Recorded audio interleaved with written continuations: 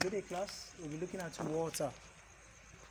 Under water, we'll be looking at two major objectives today: the definition of water and the sources of water.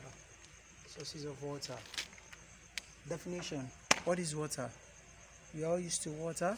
We use it at home, we use it at work, we drink it, and we use it to carry out many activities from time to time. Water is generally referred to as a universal solvent. A universal solvent.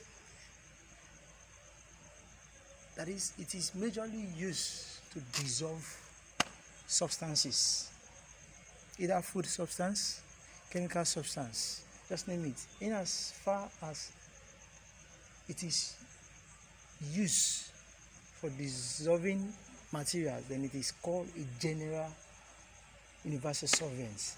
It's a good solvent, just like I said, that is used for dissolving materials. But hardly can you find water in its pure form in nature. Hardly can you see water in its pure form in nature. Now, as a result of this, let's quickly look at the source of water. We have the natural source, water from the sky, which is called the rain water. Water from the sky, called the rain water. Now, the rainwater is as a result of when the sun heats up water on the earth's surface. Those water, they tend to evaporate. When they evaporate, they move into the sky as a vapor. Now, when they are moving into the sky, they form a layer of water in the sky. It comes to a time that the sky could no longer hold this water again. They now condense and fall back to the earth as a rain water. The spring water is water from the rock. The spring water is the water from the rocks, like the one you can see at Ikogosi.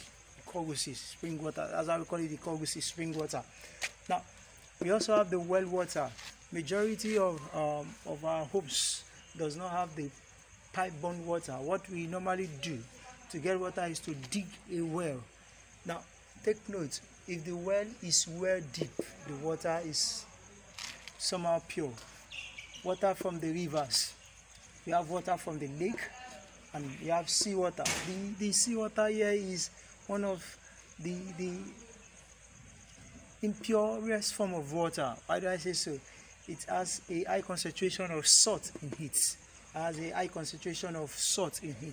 Now, the other source of water are the treated water. One, which is the distilled water. The distilled water majorly is a special kind of water which is prepared, which is treated to, one, be used for analytical work in the laboratory. Two, we use it for titration during experiments. So generally, is a very pure form of water that contains no iron in it. Unlike most of other forms of water, it is treated to the extent that it contains no iron in it because of the analytical works it is used for. The second type of treated water is the water supplied to township, which we call the pipe-borne water. The water that is being transported from the water corporation down to our homes. Now, even nowadays, a lot of us go a long way as making boreholes in our homes, and those boreholes we put filter in them. I also see it as a filter in them. That is not the same thing as the water supply to township, which is coming from the water corporation company. The treated water majorly are the distilled water and the water supply to township. By God's grace, in our next class, we'll be hammering on this water supply to township. How is it being treated? Like I said water majorly is not pure. It cannot be seen in the pure form. Now that arises the question, then how can it be treated for consumption? How can it be treated for consumption? So in the next class, we'll be looking at how water is treated for consumption. Now, I want to do assignments for the next class. How is the time we meet for our next class? I want us to go and look at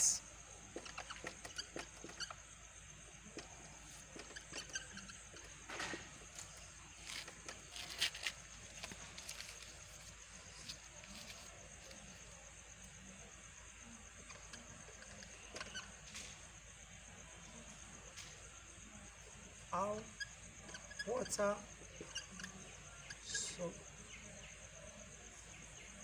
how can or how is water supply to township treated? How is it being treated? See, also we'll be looking at types